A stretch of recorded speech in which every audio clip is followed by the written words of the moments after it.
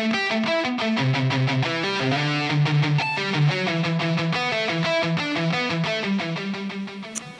everybody, and welcome back to Moworks, another episode. Today's just treating us so good with this weather, with this sunshine and intermittent clouds. So much snow on the mountain up there, such a beautiful day to be out shooting, and I'm having a blast. But we're actually toning down the blast a little bit today, which is funny when I say that holding a 30-06 Remington 783 with the nice walnut stock. Toning down the blast, how, you might ask? Well, what if I told you that we could take a 30-06 and make it shoot 32 ACP? That would be pretty strange, huh? Because this is, like, look how long this bolt is, look how much room it has, how much room the magazine has. How would you make that work? Well, that is what the people at the shooter's box asked themselves when they made this little contraption here. Now this is your standard run-of-the-mill 30-06 round. Big brass case, big 150 grain FMJ on the end of that. And this is a 32 ACP round. It's called semi-rimmed because it has this little tiny rim on it. You can see it's marked 32 auto. And this one is actually a self-defense round made by PPU. Privy Partisan. I chose the self-defense round for this video because if you're going to be shooting something through the barrel of a 30-06 that's not a 30-06, I wanted to have a little more oomph just to make sure it reaches the end of that barrel. But again, how does it work? Well, the people at theshootersbox.com made this guy. This is a steel 30-06 casing.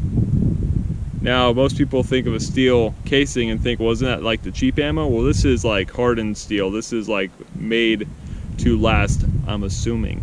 And the way it works is, you probably got a sneak peek at it right there, it's hollow.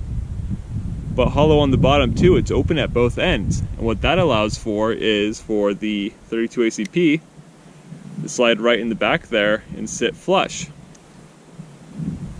with the rest of this little tiny barrel here.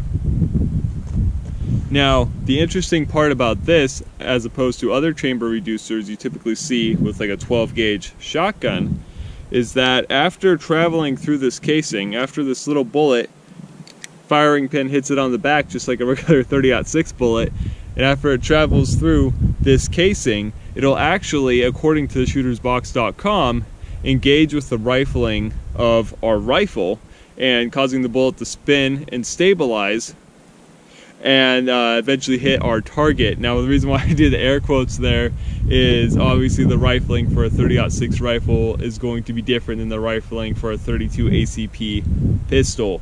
So it might just cause it to go wild, it might spin it too fast. I don't think it'll spin it apart, but you know, that's what we're here for. That's what we're gonna check out today on Moworks. So we're gonna do a couple different tests. I actually didn't bring a reactive target for this guy. I'm a little disappointed. I think I have a water bottle in my car somewhere we can shoot at. We're going to do a basic accuracy test. We're going to do a penetration test against pine boards and compare it to 9mm and 22 from their respective pistols, and see if putting it through the full 22-inch barrel of our Remington 783 actually gives it any more power over, say, a 22 or a 9mm. And then maybe we'll try to do some distance shooting, all if it actually works on the first time we shoot it. So let's get a couple shots downrange. Alright, I'm going to try to capture this as best I can for you guys. Open up our 30-06 breech. We load our 32 ACP into our steel shell here.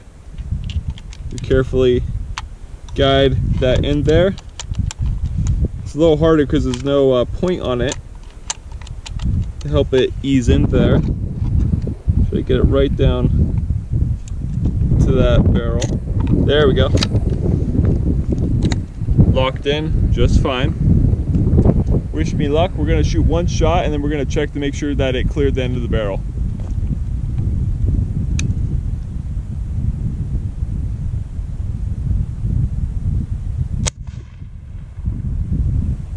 Well, that sounded weird. Okay, and then of course we're going to extract this very carefully. Oh, kind of did a little flip around in there. It's a little bit hot, a little bit dirty. And here's our 32 ACP. You can see some of the kickback kind of got back onto the bullet itself. Interesting little design, maybe flaw there. Maybe it's not a perfect fit. Move the bolt. And yeah, it did clear it. So it did function as intended. I'm going to give it about 2 more shots to make sure it's working every single time.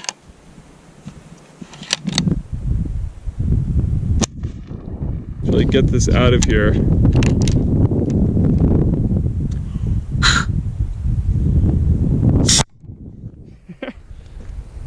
Alright, so that one worked just fine. We'll check again just to make sure all of it went out the end, because this is experimental here. Ooh, hit my target that time. And again,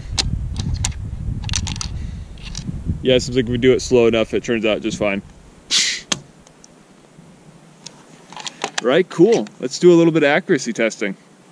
So for this next test, we're going to be testing more for the tightness of the group, how close the shots are to each other, than where the group is actually located. That we're not particularly aiming for the bullseye itself. We will be aiming at the bullseye, but we're going to be seeing how tight the group is. So even if it hits left, right, up, down, we're not sighting it in for the 32 ACP. We're just checking the tightness of the group. So here we are with our shoot and see target. We're going to shoot 5 shots this time. We're going to see how tight we can get them together. I'm going to be shooting from a prone position, probably, I don't know, about 10-15 yards back.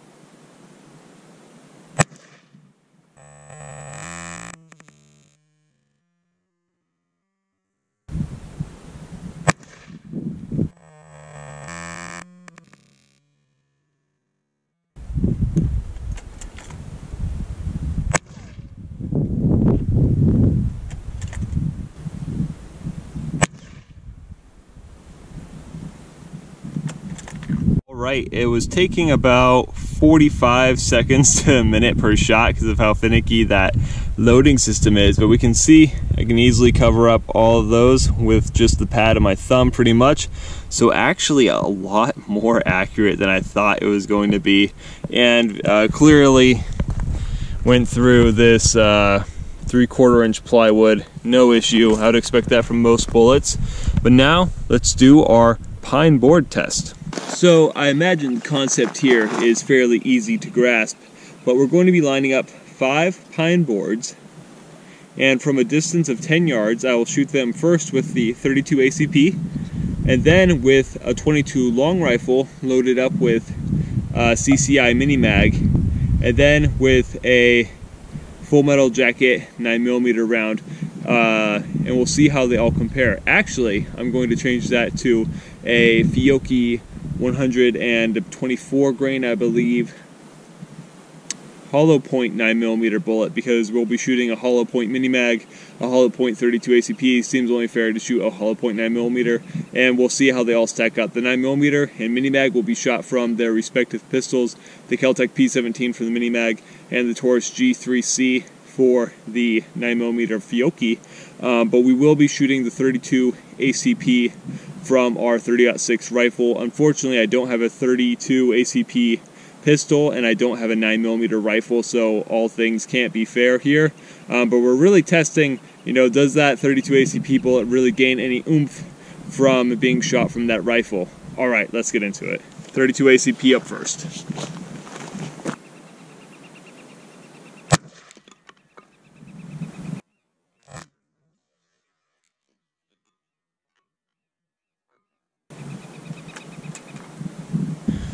Alright, so to my surprise, went through the first board, second board, third board, fourth board, and fifth board. Looks like it might have been keyholing there, but yeah, that 32 ACP just blew through all 5 of these pine boards. All right, next up, the 22 long rifle CCI mini mag.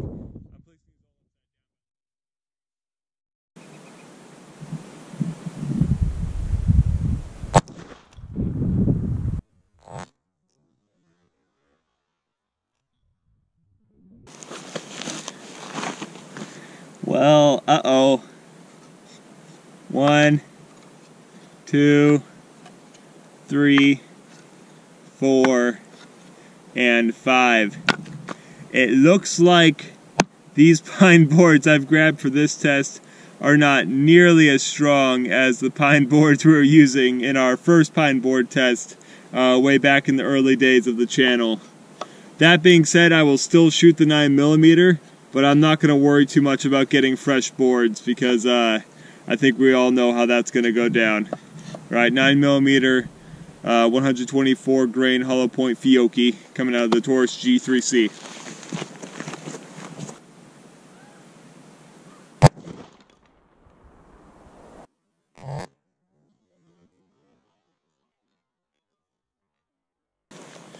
Alright, we hit a little off to the side with that one, but you know, it went all the way through the boards. No way that mini mag is going to smoke a 9mm defensive round. Alright, so luckily I did find a water bottle in my car, so we will be shooting it. Hopefully that 32 AC bullet expands, and I just set up these pine boards again just to see if we have any chance at all of catching that expanded bullet and getting a peek at it. Let's have at it.